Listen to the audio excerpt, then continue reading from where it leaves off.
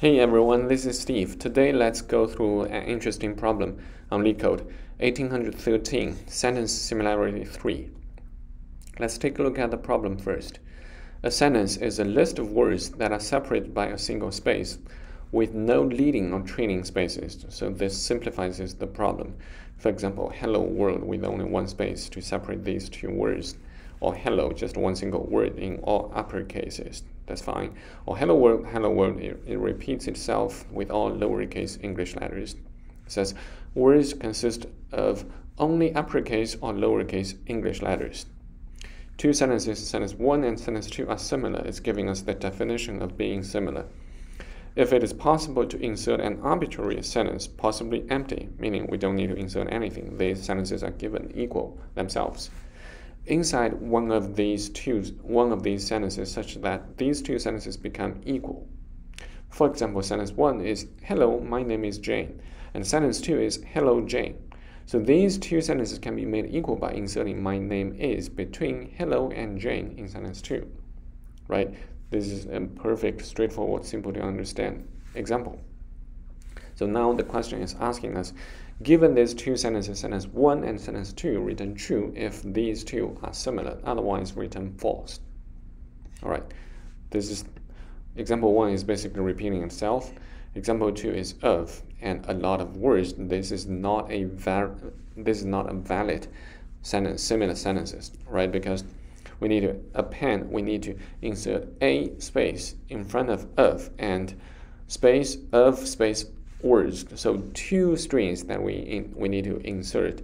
One is at the beginning of, the other is at the end of the of. So we cannot make these two sentences similar by inserting only one arbitrary string, right?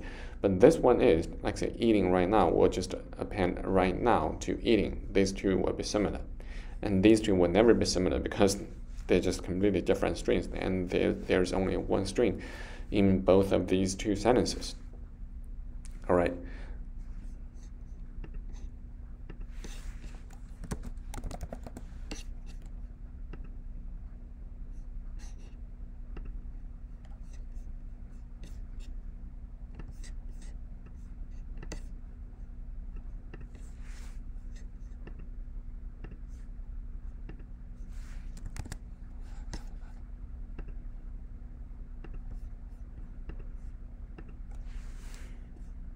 All right, for sentence 2, it's clear that there's no way we can insert one arbitrary string to make these two sentences equal, right? But for sentence 3, we can. For example 3, we can just append space right space now to sentence 2. These two sentences will be similar. And for example 4, these two would never be similar because these two, there are only one string in each of the sentences, and the two strings are just completely different. They're not similar, right? Not completely different, but they're just the same, right? So that gives us the conclusion, which is it is false.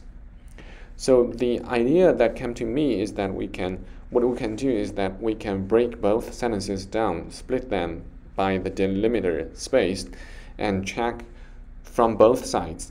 First, we want to check from left towards the right to see just a few key points.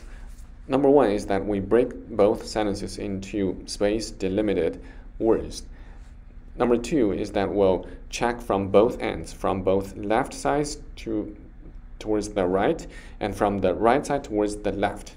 All right, why do we need that? Because say, just for example, if we are given an, all right, so this is example 3, and say if we have sentence 1 is this, and sentence 2 is this, right? So these two sentences are still considered similar because we can put this prefix in front of now. That is only one arbitrary string, right? So we need to. So number two key point is that we need to burn the candle from two ends. So we need to start visiting from the left side, move towards the right. That is one side, and then we also need to start from the right side, move towards the left, if the first approach didn't find it valid, right? Just to rule out all of the possibilities that these two sentences could become similar in all cases, right? And number 3, how do we iterate? So we'll just use the two-pointer, the classic two-pointer approach. We'll use one pointer to point towards the longer sentence, the other pointer to pointing towards the shorter sentence. As long as the 2 pointers, the words pointed by the 2 sentences, they are equal, then we are happily to move both pointers either towards the left or towards the right. But if whenever any one of them is not equal to the other, that means we encountered a breakpoint, right? A difference point. If that is the case, we'll just encounter the breakpoint. So remember, at max, we can tolerate only one difference point. If at any point of time, if we have the difference point is greater than 1, meaning 2 or 3 or 4, we'll just break out immediately, right? At least that approach doesn't work. So yeah, so in the end, we'll just check only 2 options, right? Whether we got 0 breakpoints, meaning 0 difference points, meaning the given 2 sentences are equal when they are given, right? That is good. But we'll check the indices, the 2 pointers, at least the shorter pointer should be pointing towards either the left end or the right end, right? And the other case is that we need to insert one arbitrary string, meaning breakpoint, difference point is only 1. And then we need to check both pointers need to be pointing towards either the end of both strings or the beginning of both strings. All right, that's the idea that came to me. Maybe I know a lot of people come and I haven't looked at other people's ideas, but I feel like this is the idea that got me to get it accepted. So it should be working. And I thought it's pretty straightforward. Anyway, we need to check both ends. But I mean, other people could come up with other brighter ideas. So feel free to look around and comment down below and let me know how you guys approach this problem. But for the rest of the video, I'm just going to put my idea into the actual code to see how I translate my idea into code. Let's get started. So first, I'll have 2 strings. So I'll just call it shorter or longer, shorter. And let me just simplify this to S1 and S2. Shorter is if S1 length is greater than S2 length. If that is the case, we'll just put S2, assign S2 to shorter, otherwise S1 to shorter. And then we'll have a longer string, which is if shorter equals S1. If that is the case, we'll just assign S2 to longer, otherwise we'll just assign S1. And then we'll break everything. We'll just separate them out by using the delimiter space, as it says, and there is no training or leading spaces, which simplifies the problem. Otherwise, it's also easy in Java. We can just trim off, strip them off. All right, I'll call it short words to make it just more a little bit descriptive. Short words, and then just shorter, split. And then a similar one for long words, longer. And then we need a breaks. Oh, I'll just call it diffs 0. And then we can have 2 pointers. One is, I'll call it I, the other is J. And then we can just start to go through. So I would just use I to point to the shorter words array, words, yes. And J is pointing towards the longer words length. And then so we'll check if the 2 words pointed by both pointers, they are equal. Short words I equals long words J. If that is the case, that is good. We'll just increment both pointers. Otherwise, that means it's not equal. So we'll just increment diffs by 1. And any point of time, if diffs is greater than 1, we'll just break. So at this point, we cannot just return false. That is because we're just, right now, as I said, the second key point to solve this problem using my approach is that we need to go both ends. We just need to check both ends. One is moving from the left towards the right, which is what we're doing right now. The other approach is that we check reversely from the right end towards the left, right? So if this, at this point, if the diff is greater than 1, that means just from left, we try to find the breakpoint of from left to right. It's not going to work, so we can just break out, but we cannot return false yet because we need to check from the right towards the left, right? Otherwise, we'll just do while j is smaller than long words length and long words j equals, not equals, short words j, we'll just keep incrementing j if they are not equal, right? So this means we found the breakpoint, and we'll just hold the pointer pointing towards the shorter array steady over there, don't move, but we keep moving the pointer that's pointing towards the longer array towards the right until we find another string, or we meet the end, we encounter the end of the longer array. All right, yeah, that is it. And now we'll just check. So once this for loop finishes, so either the shorter array, so either it breaks out from here, or it doesn't break out, but it meets one of these two options, or both of them, right? And then we'll just check. So there are two possibilities. We'll just put them here. If breaks, not breaks, I'll just call it diffs, equals to 1. The other is diffs equals to 0. So if diffs equals to 0, that means we didn't find any breakpoint. Well, that is good. It's very likely, right?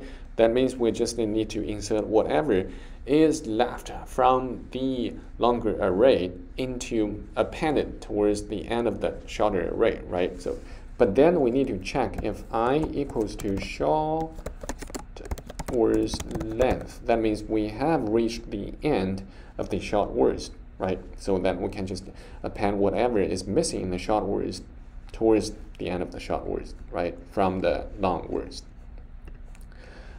Yeah, this is the case where we didn't find a breakpoint or the difference point. Otherwise, the only other case is that we find one breakpoint, and then if that is the valid case, what we need to do is that we need to check both pointers need to point towards the end of their respective arrays. So that is I equals to short words length and j equals to long words length. Yeah, all right, let me move this one. All right, yeah, if either one of these two cases hold, we can just return true. Otherwise, what are we going to do? Otherwise, that means it breaks out. The difference point is greater than 1. So then we'll check from the right end towards the left. So let's just reset these. I will just start from short words length minus 1, and then j will start from short words length minus 1, give it an empty line, and then diffs will also reset this one, and then we have the for loop just to go through everything while I is greater than or equal to 0 and j is greater than or equal to 0. We'll just keep moving. Now this time we are moving from the right end towards the left. All right, so but the logic is very similar. You see here. Let's okay. Instead of copying, I'll just type it one more time. Prone to error because this is not IDE, but we'll see. Equals long words j. If they are equal, that is great. In this time, we'll just decrement them instead of incrementing because we're going from the right towards the left. Else, what we'll do is diffs plus plus, and very similar to the above. So there's quite some duplicate logic. I don't know if we can refactor this to reduce some duplication. But that's beyond the scope of this video. I'm just demoing the logic here. So if that is the case, if difference is greater than 1, now we can just safely break out and return false immediately, because we have checked from the left towards the right. If that is the case, we are not 100% sure if this is going to be a valid similar sentences. But after that, we still found there are more than one breakpoint. So that means we can just safely return false. Otherwise, we'll keep moving the pointer pointing towards the longer words towards the left, until we find the two words are equal again. So j greater than or equal to 0, and no, not nums. It's word. No. Long words j equals short words I.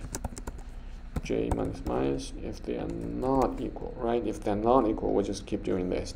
And then in the end, because this is the burning from the other end, we've checked both ends. So we'll just return two cases, right? Still two cases. One case is that diffs is equal to 0. The other case is diffs equals to 1. Okay. I misspoke. This is diffs equals to 1. The other case is diffs equals to 0. So if diffs equals to 0, that means the pointer pointing towards the shorter array needs to reach the end, right? So that is going to be I equals to be minus 1. That means we have, the reason that we have broken out is because I reached the end, like this one. I reached the end, right? The other end. So similar for this one, if there's one difference point, we need to check if I equals to I'm minus 1 and j equals to minus 1 as well. So both pointers need to move towards the very far left end. That's the only reason we could break out. All right, now let me hit run code to see if it works or any compilation errors. No, it works. Okay, that's great. So now let me hit submit.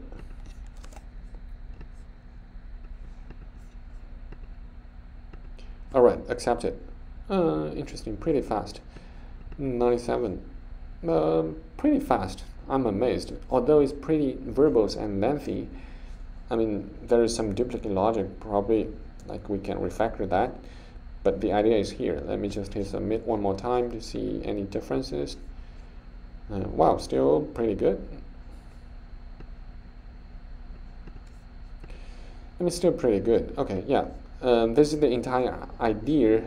My screen is a bit small. You cannot see the entire logic, which is not a good idea, because usually these kind of programs, they should be less than 30 lines of code, right? But I'm typing a lot because these two logic are duplicates, right? All right, that's the idea. Time complexity is O(n). N is the length of the longer string. We're just doing one for loop. That's it. All right, if this video helps you understand the problem, please do me a favor and hit the like button. That's going to help a lot with the YouTube algorithm, and I really appreciate it. And don't forget to subscribe to my channel, as I have accumulated quite a lot of different LeetCode videos or different algorithms and data structures, stack, queues, DFS, BFS, you name it. So feel free to check them out. So hopefully I'll just see you guys in just a few short seconds in my other videos. Thank you so much for watching.